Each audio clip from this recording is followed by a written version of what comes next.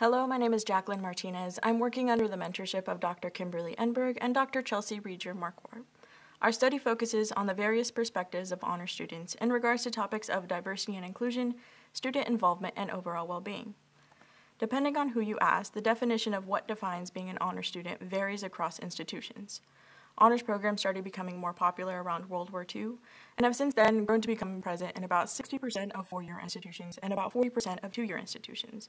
They offer opportunities such as alternative curriculum, research, scholarships, etc. A common form of selection criteria for honors programs include ACT, SAT, and GPA scores. However, due to the variance across institutions, there isn't really a definitive number that one can use to define what it means to be an honors student. At Wichita State University, the location in which our study takes place, about a year ago they decided to opt out of the minimum GPA, ACT, and SAT requirement, and have since then placed greater emphasis on a student's essay and resume as their way of taking more of a holistic approach to a student's life. For our study, we use Aston's 1984 student involvement theory as our primary theoretical framework, as well as influences from Chickering's developmental theory and Tinto's integration model. Aston separates a student's development into three primary categories: their inputs, their environment, and their outputs. A student's inputs consist of their characteristics, background, and any sort of previous experience that they may have prior to college. Everything that happens during college is known as their environment.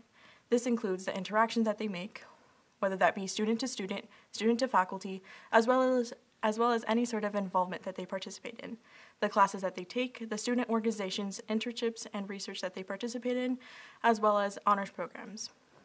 For everything that happens after college is known as their outputs. This consists of the knowledge and beliefs and values that change over time as they participate through college.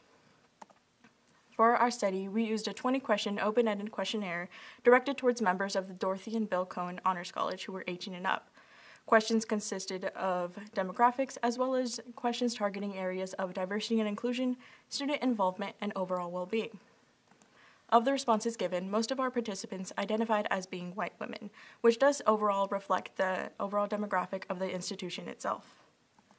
We had three primary research questions. The first one being, what are the honor student perceptions of themselves, as well as others related to topics of diversity and inclusion, student involvement, and overall well-being. We also asked, how do students describe the impact of their environment? The environment being the classes that they take and the student organizations that they participate in. And lastly, what are the student perceptions of their own individual development? In regards to diversity and inclusion, we asked students, how has your collegiate experience prepared you to collaborate in diverse settings? Many students reported sufficient preparation through open dialogue in the classrooms, student organizations, as well as within the campus environment. However, many other students stated lack of preparedness and feelings of exclusion due to low ethnic and gender representation. One student stated that being an honor student, it is hard to find diversity. Most of the times when I do participate in honors events, I'm not able to find people who I can make connections with. We then went on and asked students to define the word inclusion. Words like opportunity, equal, and belonging were commonly used. One student defined inclusion as the feeling where individuals learn to respect and celebrate differences while providing equal access and opportunities. A few students spoke about their experience taking honors classes and expressed that they felt more diversity and inclusiveness present. However, one student stated that these diverse classes were taken at the student's discretion. Other students expressed their discontent while taking university classes, stating that most of them consisted of individuals who identified as being white men, both as students and as faculty.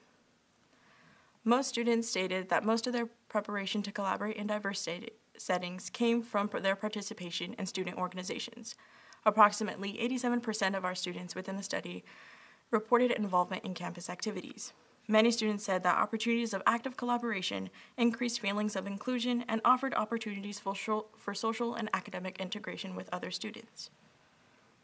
One student stated that being a part of campus activities allows me to connect with other students.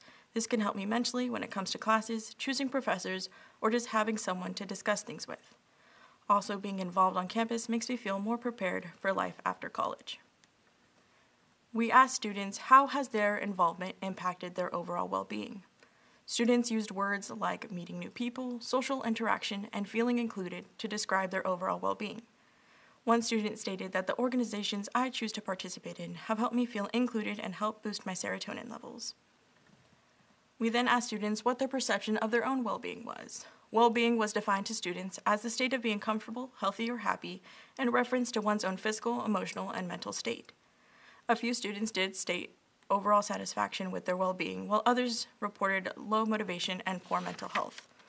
Many indicated that this was due to the COVID-19 pandemic, and they stated that the transition to online learning increased their workload drastically, as well as the lack of human interaction and even death in the family negatively influenced their overall health. One student stated that, "I'd say my well-being is average for the college student during the pandemic.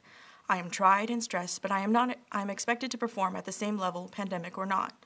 The well-being of the average college student I consider to be not well." We also asked students what resources they were using in order to combat the feeling of low well-being. Among the resources given, counseling and prevention services was prevalent at 29%, followed by family and medication. After collecting the data and identifying key themes, we have identified recommendations for both faculty and staff and students. We recommend examining diversity, communicating needs, and promoting collaboration. For faculty, consider incorporating more diversity courses within the required curriculum and offer diversity and interdisciplinary events for students. For students, consider identifying your support system and personal resources and social needs necessary for your overall well-being. And lastly, our data indicates that students who participate in academics and extracurriculars report higher preparedness and overall well-being. For faculty, consider incorporating more opportunities for active collaboration. And for students, consider being involved in student organizations. These are the resources that we used. Are there any questions?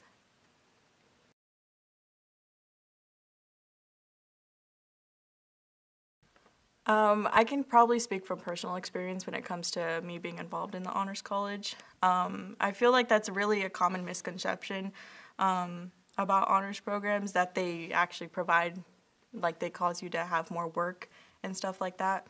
But really, from my experience, it's more collaboration within the classroom setting itself. It's less focus on reading material and more so just bouncing ideas with each other within the classroom itself. And definitely, if they're having some problems or concerns about taking these classes, most of the honors faculty and staff, they like collaborating with students, and they're more than welcome to actually help them with anything that they need.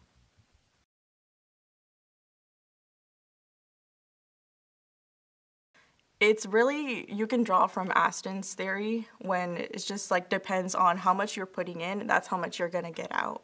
Like the honors program offers opportunities such as like the research that they provide funding, like scholarships for whether or not you want to study abroad or just for internships and stuff like that.